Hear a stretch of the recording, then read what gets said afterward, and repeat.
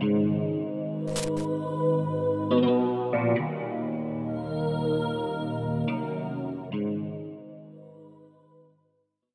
to the Original Gangsters podcast. I'm your host, Scott Burnstein. Some real interesting news to report right now out of New York City involving the Lucchese crime family, the Genovese crime family, a 3-year cocaine conspiracy for a Mafia princess. So back on Thursday of last week, Amanda Lebrano, who is the daughter of Lucchese heavyweight Joey Relay Lebrano, and the soon-to-be stepdaughter of the boss of bosses, the most powerful don in the New York underworld, Barney Bellomo.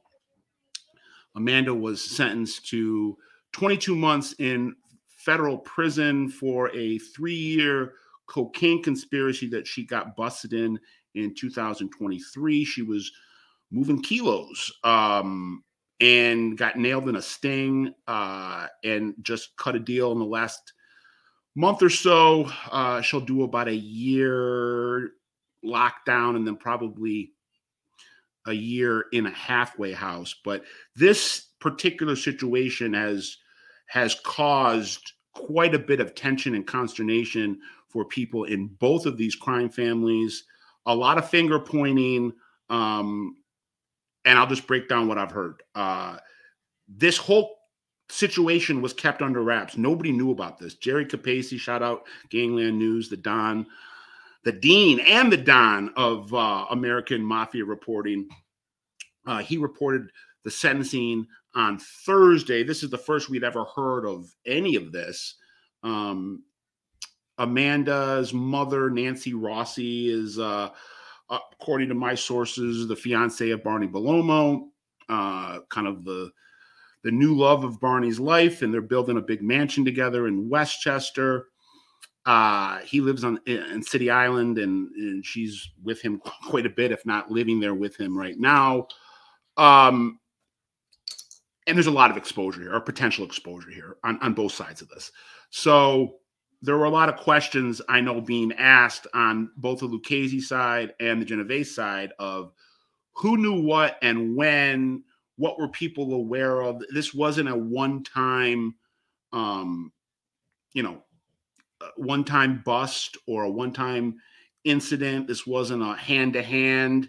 This was a 3-year conspiracy moving weight, moving kilos at about $22,000 a pop. The price, also kind of makes you ask some questions about who was supplying her. When you're moving weight like that, you got to have a really solid supply line. You're not going to be getting it on the corner. So a lot of questions. I'm told that there was a sit down last month before she entered this plea deal, that the top people on both of these crime families were at this sit down. Barney himself was at this sit down from the Genovese, from what I'm told.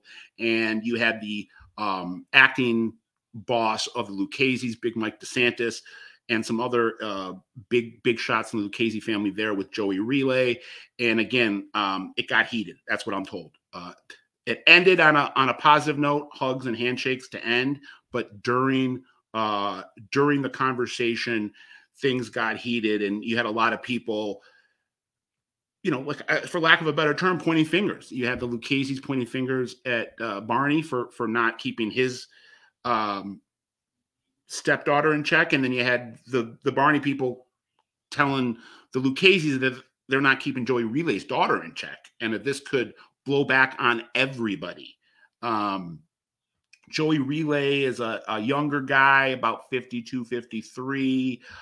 They call him Joey Relay because from a young age, he was working directly for Lucchese family administrators, relaying messages. And he's looked at as a guy that will most likely be in the administration of that family in the future. Barney is Barney. The fact that Barney now has had to, from what I'm told, has had to take 2 different sit downs with bosses of other crime families in the last 4 or 5 months to deal with issues. This guy, we call him the ghost because he keeps things so close to the vest, and it's very difficult to find a picture of this guy. It's difficult to track his movements, and he definitely doesn't want to be meeting face to face with other bosses. And that's what's had to occur because of this situation. I heard that both of these, from a personal standpoint, Barney and Joey Relay are broken up about this. This is a girl that they care about, a woman that they care about, and she's got to have to go do some prison time right now. But a lot of questions on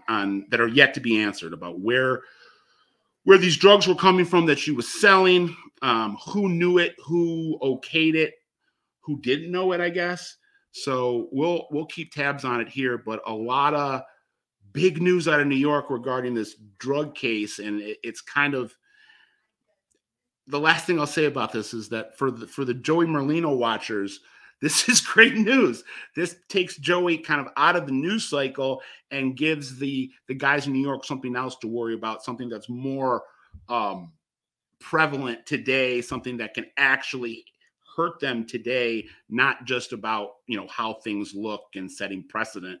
So it looks like the Joey Merlino podcasting controversy is kind of being put to the back burner, and now the Amanda Lubrano drug dealing controversy is at the forefront of issues with the Lucchese's and the Genovese right now. Scott Burnstein, OG Pod, I'm out.